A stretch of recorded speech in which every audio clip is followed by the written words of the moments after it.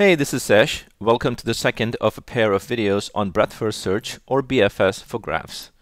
In the first part, you saw how the BFS algorithm works on directed and undirected graphs and how to derive its running time. In this video, you will see how to implement BFS in Java on graphs that are stored in adjacency linked lists, a storage scheme that was covered in a separate video titled Graphs Adjacency Linked List Storage. Let's begin with a quick recap of the crux of the BFS algorithm and use it as a springboard for the implementation. Here's the undirected graph that we used in the first part video to illustrate BFS. We will run BFS again on this graph, but this time we will use it to build our code as we go. To start with, here's the adjacency linked list storage for this graph. Each place in the array stores an object of class vertex. The name field in this class is the name of the vertex, and the AddList field is a reference to a neighbor object, which is a linked list node. The node has two fields, vertex num, which is the array index number of the neighbor vertex, and next, which is the pointer to the next neighbor in the list. Note that the array location where a vertex is stored serves as its number. So the vertex number is just a means to index into the array to get its info, and there is no implication beyond this for the algorithm. In this example, the vertices are stored in the array in alphabetical order. So vertex A is at array index 0, B is at index 1, and so forth. Also, the neighbors of a vertex are stored in alphabetical order. So, for instance, A's neighbors B, C, and X are stored in that order in its adjacency linked list. This is just to make it easier to follow the BFS process. There's nothing about the BFS that requires any specific arrangement of vertices or neighbors. And finally, there is the graph class, with a field called AddLists that refers to the graph's adjacency linked lists array. In the part 1 video, you saw that BFS needs a queue in which to hold vertices. For the implementation, we'll use the following queue class. Only the public interface of the class is shown here. The complete class is included in the code artifacts that accompany this video. Note that this is a generic class that can accept any type of object. Okay, let's get started with the algorithm and code. We have to implement a method in the graph class, with BFS starting at some vertex. But we also need to mark vertices as visited, and a Boolean array indexed by vertex number would work well for this, as shown here. This array needs to be passed along as a parameter to the BFS method, since the BFS process may need to be restarted from other vertices if all vertices are not reached in one run. So the header changes accordingly. Lastly, the queue needs to be sent in as a parameter as well.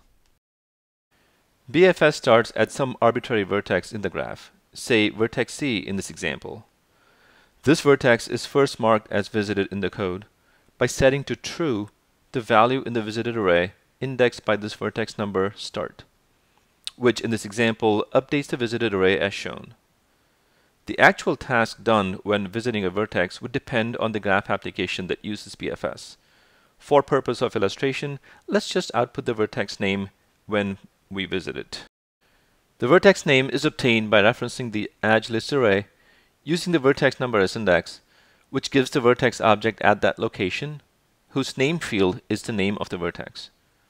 Following the visit, the start vertex number 2 for C is enqueued. From this point on, the BFS process iterates on the vertices in the queue as long as the queue is not empty. In each iteration, a vertex is dequeued. Next, all the neighbors of this vertex are examined by looping through its adjacency linked list.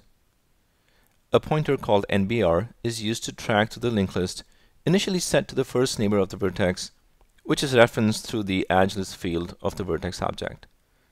The loop spins until the NBR pointer hits null, advancing to the next neighbor in every iteration. In the example graph, C is dequeued and its adjacency linked list is scanned. For each neighbor that's encountered, if it has not already been visited, it is visited and enqueued. In the example, each of C's neighbors is checked, found to be not visited, is visited, and enqueued. So that's about it for the BFS code. Here's a sequence of iterations to finish up BFS on the example.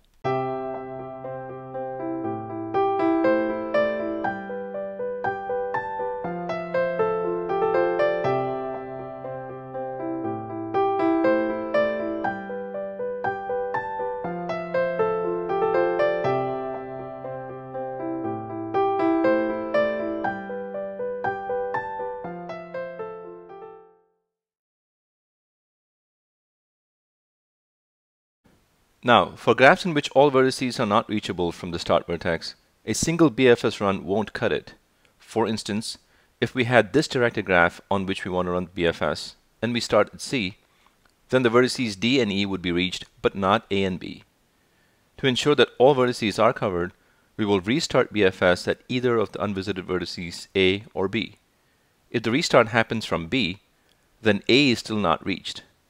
So another restart will have to be done from A, which will end up covering all vertices.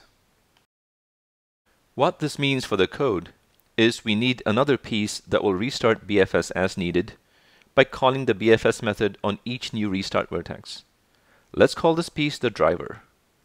Since a restart will have to be done whenever there are unvisited vertices, the driver will need to scan the visited array. When it comes across a cell with a false value in it, it should call the BFS method with the index of the cell as a vertex number. While we're at it, let's set up the visited array and the queue to hold vertex numbers to finish up the method. Any application that needs to run BFS on a graph should call the driver, not the other BFS method, since the BFS process should include any and all restarts. And since the BFS algorithm itself arbitrarily picks a starting vertex, an application must not supply one, which means the driver method does not accept any parameters. Finally, in order to ensure that the other method is not called from outside the class, we change its access level from public to private. In our example graph, the driver starts off BFS at index 0 of the visited array, which corresponds to vertex C. This results in C, D, and E being visited. Back at the driver, the for loop continues its scan of the visited array. The next unvisited cell is at index 1, which is vertex B. A call to BFS with this vertex visits B and returns to the driver without visiting any other vertex. The driver finds that the next unvisited cell is at index 2, which is A, with which it calls BFS. Once again, A is visited, and BFS returns without visiting any other vertex. The driver continues scanning the visited array and does not find any other unvisited vertex. The BFS process is complete. And that's pretty much it for this tutorial on BFS implementation. Hope you enjoyed it. See you later.